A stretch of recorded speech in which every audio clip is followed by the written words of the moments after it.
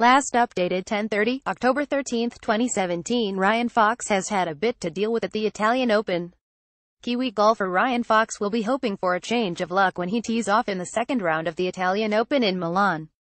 Having spent a frustrating time in the lead-up to the tournament after his golf bag went missing following a British Airways flight, Fox dropped 2 shots after he believed a fan took off with his ball on the par 4 8th hole.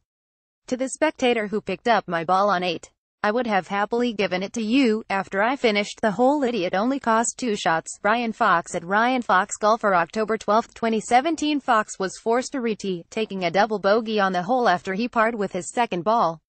Sort of, but not 100% on it, so couldn't get a drop. Had to go back to the tee. Ryan Fox at Ryan Fox Golfer October 12, 2017. Read more. Code 2 shots back. Tiger still calls the shots. Golfer stuck for cover. He tweeted his annoyance after finishing at 1 under par 70, 6 shots off the lead. Defending champion Francesco Molinari, Kiradeke Fabarenret, Jamie Donaldson, Alexander Bjork, Matt Wallace and Eddie Pepperell all finished the day 7 under, setting up a tight race at the top of the leaderboard. Stuff.